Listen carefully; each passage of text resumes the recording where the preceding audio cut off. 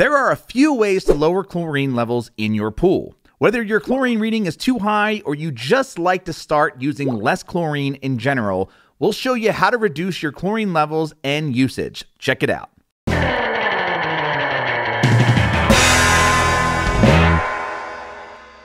Now, before we dive in, if you're looking for help keeping your pool clean and clear, check out our free pool care cheat sheet at swimuniversity.com/cheat sheet.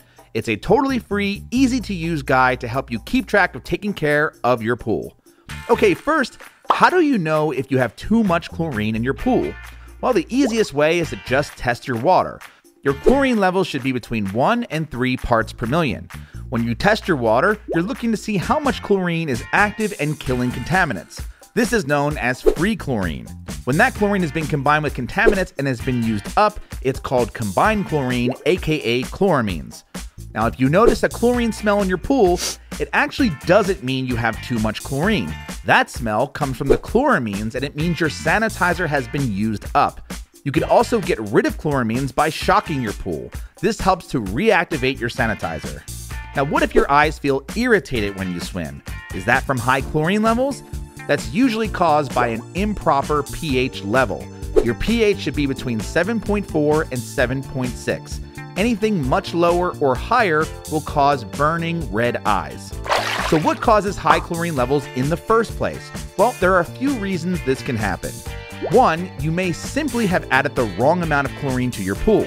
This can happen when adding shock to your water or putting in too many chlorine tablets in your skimmer.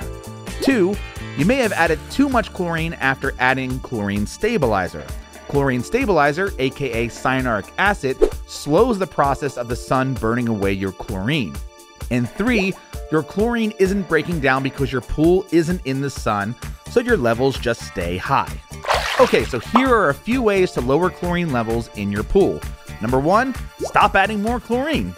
Duh. Turn off your chlorinator, saltwater chlorine generator, or chlorine feeder, and take any chlorine tablets out of the pool floater or your skimmer while you wait for the levels to go down. Two, you can let the sun burn off some of the chlorine. A few hours of direct sunlight can reduce your chlorine levels up to 90%. Just make sure that your chlorine doesn't drop below the recommended range of 1 to 3 parts per million. If you use cyanuric acid to stabilize your chlorine, this might not work as well. Remember, CYA protects chlorine from being broken down by the sun.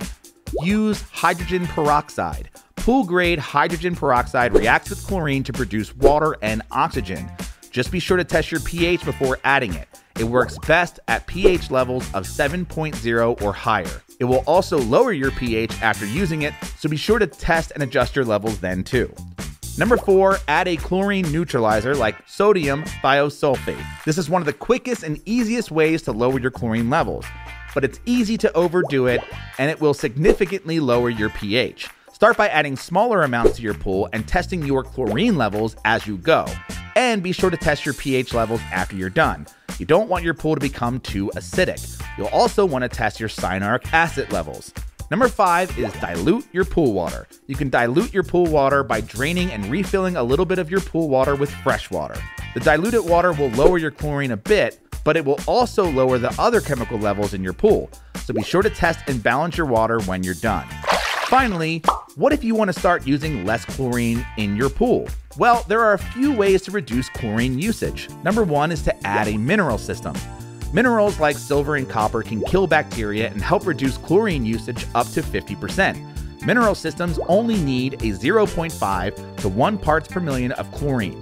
Another advantage, they're easy to use. An in-skimmer pool mineral system lets you place the dispenser right in your skimmer basket, and these last about 6 months and can sanitize pools that hold up to 30,000 gallons. 2, you can switch to a saltwater system, so you can stop buying chlorine altogether by making it yourself with salt. That's right, saltwater pools are actually chlorine pools. The salt added to your pool passes through a saltwater generator built into your filter system. That salt gets converted to chlorine. Saltwater systems also automatically monitor and keep your chlorine levels at 3 parts per million. So while technically you still have a chlorine pool, you're adding salt to the system instead.